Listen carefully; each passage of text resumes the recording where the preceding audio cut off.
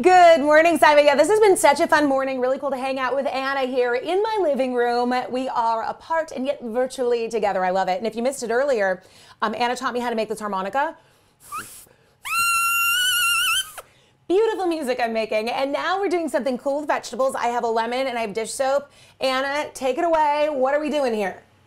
Now we're going to talk about pH testing. This is actually our very last try this at home activity, which you can find instructions on how to do this on the Michigan Science Center's website, or you can tune in to one of our Echo Live programs. So on the table, I have some pretty interesting ingredients. Now, in this cup, I've actually boiled some of this red cabbage.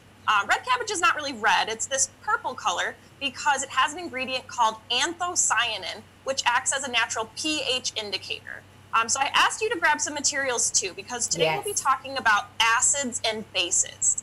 Now, you have a lemon there. I do. And will you do me a favor, and will you take a little taste of that lemon and tell me how does it taste? Oh boy, anything for you, Anna. Okay, I'm gonna taste my lemon here, my little slice of lemon. Ooh, I'm awake. It is sour, really sour. It's very sour, and sour is a good indication that something is acidic. Oh, right behind me, I have our pH scale using red cabbage. If things turn red, that means they're an acid. If they turn yellow, they mean they're a base. So let's test our vinegar, which is very, very similar to lemon juice. And let's go ahead and pour it in our first beaker here. And look at that color change almost immediately, right? So we can tell that this vinegar, just like your lemon juice, is pretty acidic. Now, the next one I have is baking soda. So let's just take a look at what color we get with the baking soda here.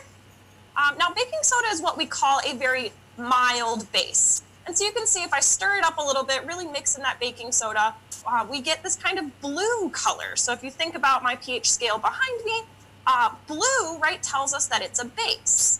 All right, now you have another ingredient there. Yes. So taste isn't the only indication of whether something is an acid or a base. Will you touch just a little bit and describe to me how it feels in your hand? Yeah, this is dish soap, and I'm very happy you're not asking me to taste my dish soap. Oh, please don't.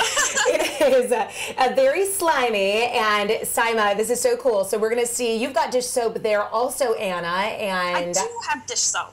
So most cleaners, like dish soap or even Windex, are bases, and generally they feel pretty slippery, like you described there. So we'll go ahead and pour that in there, and you can see that this is even more basic. We now see kind of a green shift in pH. Oh, so wow. This is a stronger base than our baking soda was. This is so cool, and I know, Sima, you're probably watching, wondering, I mean, I'm just amazed that you can do all of this with cabbage, right?